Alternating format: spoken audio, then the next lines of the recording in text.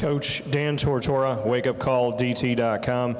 Just what you can say, there's been changes, offensively and defensively at the coordinator positions. Just what you can say about going through the spring, the leadership that's there, and maybe the vision that you saw from both of these gentlemen that can lead you to a better record moving forward.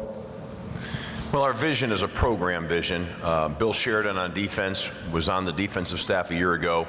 Bill's a veteran guy, been a coordinator in the NFL, 2 different stops.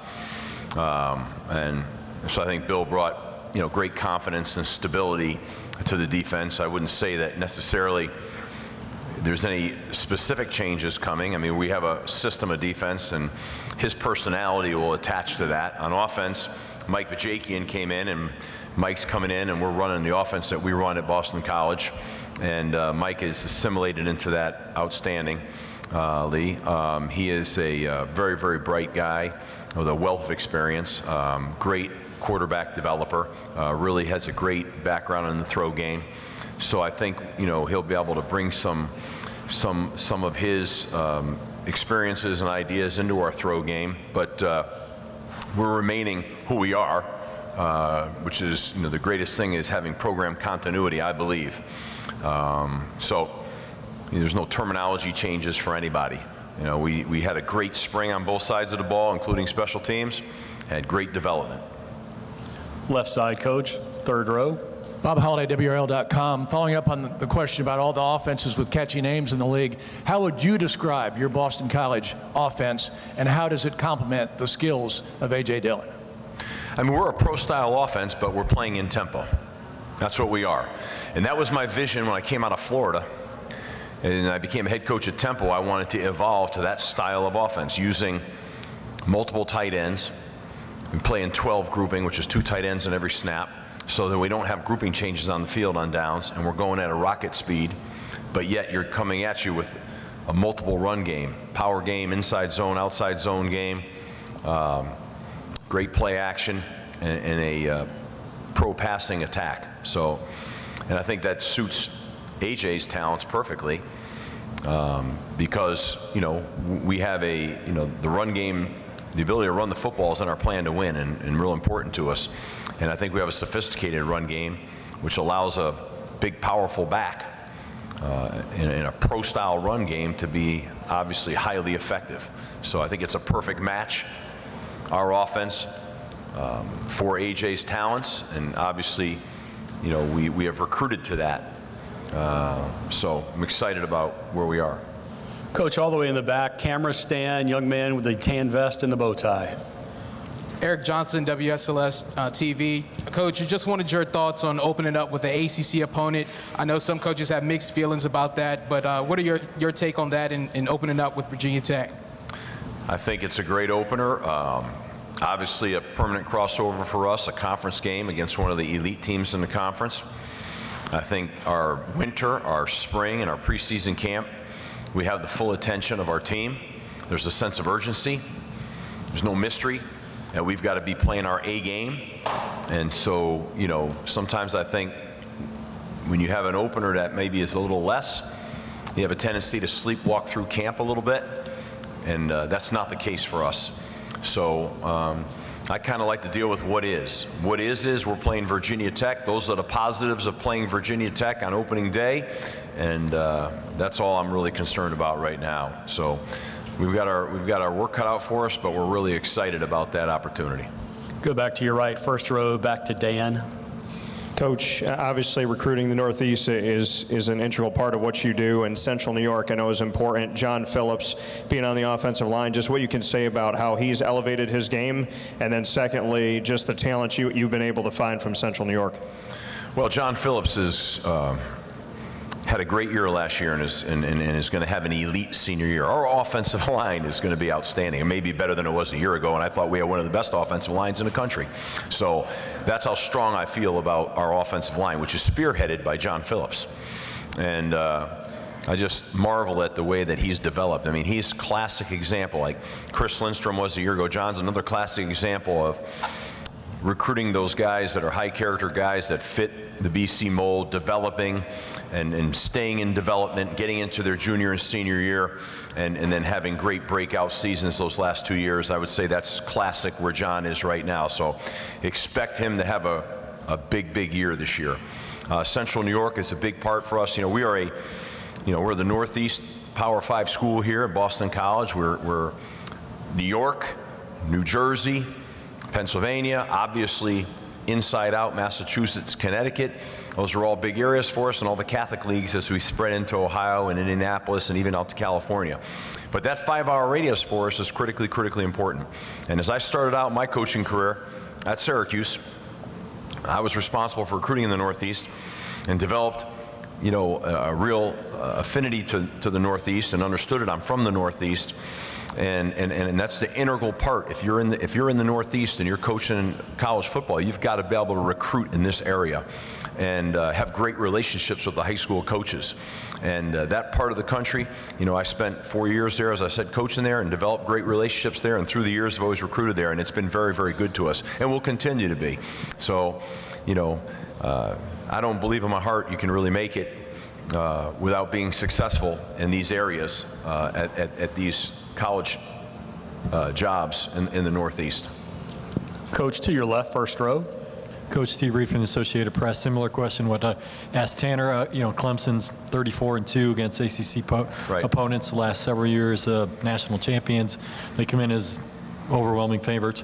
What do you got to do to beat them? Can anybody beat them? And how do you go about doing it?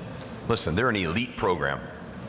They are 2 national titles themselves. We've had 3 national titles from the ACC in the last 5 years, which goes to show you that this is, in my opinion, and I think I'm qualified to make this statement because I've coached in most of these conferences.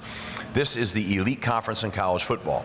And you have 3 national titles in 5 years coming from this side of the division, 1 from Florida State and 2 from Clemson. Clemson's an elite program. I watched the playoff game, the national title game, and of course all their games in between leading up to that. And we can all agree that that team was elite, head and shoulders above everybody else. Wasn't even close. And so we play them every year. We played them last year. We've played them, I don't like to talk like, it's not like darts, but we've played well against Clemson. I respect Dabo and everything he's done, not just in his program, but what he's done for college football in our conference. It'll be an extremely challenging game. What do you do to beat Clemson? You got to play your A game. I mean, you got to take care of the football. You've got to be able to run the football, and you got to find a way to disrupt them on offense. Those are easier things said than done. It's very hard to do against them. They're recruiting at a very high level. But every team in college football is beatable now. Every team. On any given day.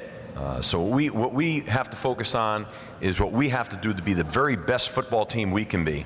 I think we're a physical team, and I think that that's a good way to start, with physical toughness. And we have playmakers, and we just have to make sure that when you play a team like a Clemson, you've got to be playing your A game. That's I would say that's not exactly earth-shattering commentary, but I've been in this too long and seen a lot of great teams, and that's why you play the game every Saturday, man. You had it up and you play it. And you play it hard for 4 quarters, because in college football, and any level of football, we got good players, they got good players. Let it all hang out and see where you end up in the end. But that's an elite football team, and I'm glad they're in our conference. Keep your view to your left, back to the third row with Bob. Coach, you've taken teams to the postseason now 5 out of 6 years, a run to the postseason. Pretty rare in Boston College school history, but you come across as the type of coach who's not satisfied with that type of milestone. What's the next horizon for Boston College? Well, at BC, I think we've been to 17 bowls in like the last 20 years, something like that. So we've had a pretty good bowl record there, and we're continuing that. We're proud of that. What do we have to do to take the next step? Well, the next step for us is to compete for a conference championship. That's what we need to do. I mean, I think when I talk about goals of a team, you start out with winning the opener, right? You got to win the opener. Next thing you have to do is you got to become bowl eligible. The next thing you have to do is you want to compete for a conference championship. In order to do that, we've got to be able to stay consistent in our level of play through the course of the season. And we have to develop our depth so that injuries don't unseat us. And that's where I think our challenge lies, is staying healthy and staying consistent. We had an opportunity a year ago. We were 7-2. We were ranked, whatever we were, 17th in the country on game day at Boston College, and we were playing Clemson. And so you're going 7-1, 7-2, whatever we were at that point. We're going into arguably our ninth game of the season, and we're playing the defending national champions for essentially a shot at the conference championship. So in week 9, that was happening last year. So the next step is winning that game. And that's not an easy task, as we just well documented. But that's what makes this conference so competitive and exciting. So we've got to stay consistent, stay healthy, and we've got to be able to beat a team like Clemson in order to have a shot to compete for that conference championship and win it. Stay on the left side, Coach. This time, fourth row towards the far left. Coach, you guys, Louisville came to you guys last year. You beat them, I believe, by 18. Just, they weren't very competitive a lot last year. Just what did you see was wrong with them? Maybe that they weren't doing right. And then I don't know if you've met Coach Satterfield yet at all, but just what have been your impressions of him? Well, Coach has got a great track record. He's a heck of a football coach. He's won in major college football, and quite confident he'll do fantastic things at Louisville. Such a great place, and such a great commitment to football there. So, and they certainly have very talented players there. You know, I have enough issues that I have to worry about. I try not to really worry too much about what other programs' issues are, but rest assured that that program's in great hands. And again, we'll be back and competing in the elite conference of the ACC, and certainly at the top of it, which they've done for a number of years.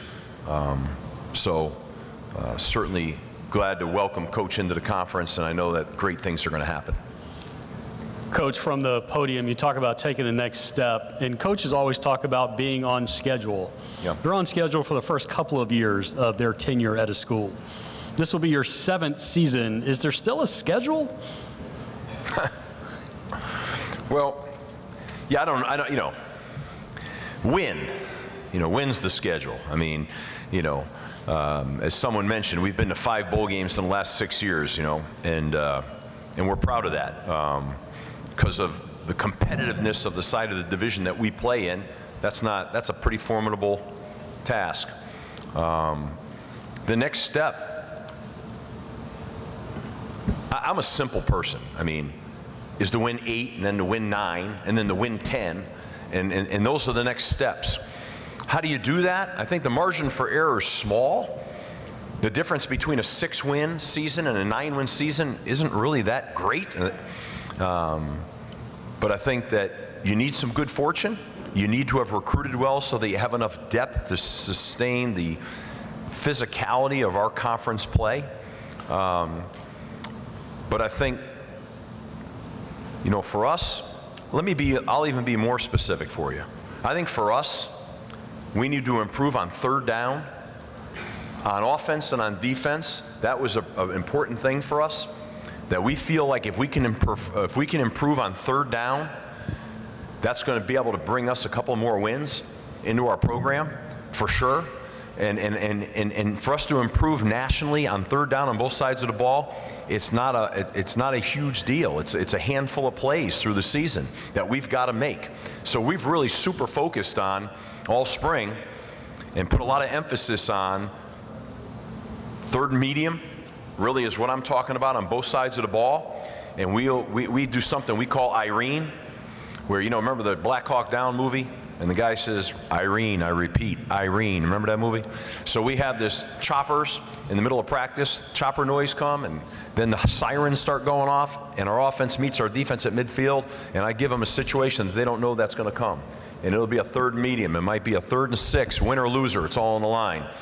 And what we do before that horn blows is we put them in a calisthenic mode, so we exhaust them completely and that battle through fatigue so that they can come out of that fatigue and still be at their peak performance in these critical downs. And then at the end of it, the losers got up downs and the winner is off to the next period. And we're trying to simulate putting a point of emphasis on third down, because I think that's a huge deal for us right now this year, along the lines of taking the next step. So I just want to just give you general statements about taking the next step. Those are two specifics that we need to do so that we can take the next step. Coach, as always, we enjoy the time. Thank you very much. Thank you.